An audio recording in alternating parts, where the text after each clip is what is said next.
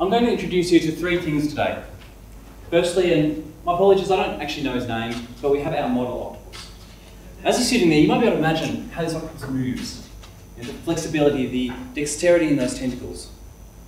What's really interesting about this is that there's actually nothing in this picture which lets you know about those movements you're now imagining. What you're imagining now is based on your previous experiences. Things get a little bit more difficult when we work with things at a molecular level. We can no longer rely on our past experiences, our five senses, to help us understand how things behave. In the case of proteins, the traditional metric for describing proteins has been X-ray crystallography. That is, taking a picture or an image of a protein. It's actually becoming increasingly apparent that this is actually not appropriate for many types of proteins. I mean, in particular, many proteins are quite dynamic, very flexible, and in a sense, quite unstructured or disordered.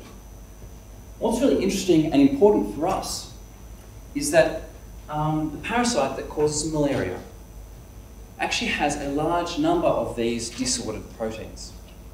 So the question we're coming to this with is, how does our immune system respond to these unstructured, flexible, disordered proteins? And are these worthwhile candidates for vaccine development? So we turn to computational predictive approaches to try and answer this question. Critically, we've shown that within the malaria parasite, these proteins are mostly expressed on the surface of the parasite, on the immunologically exposed parts of the parasite.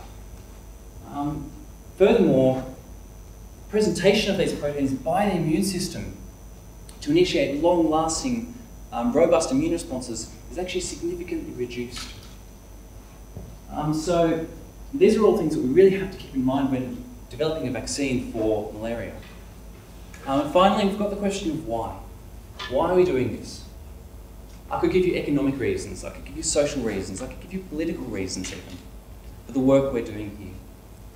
I could tell you that probably over 500,000 people die from malaria each year, most of them children.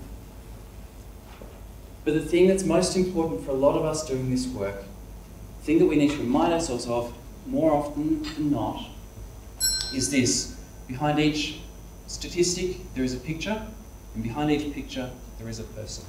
Thank you.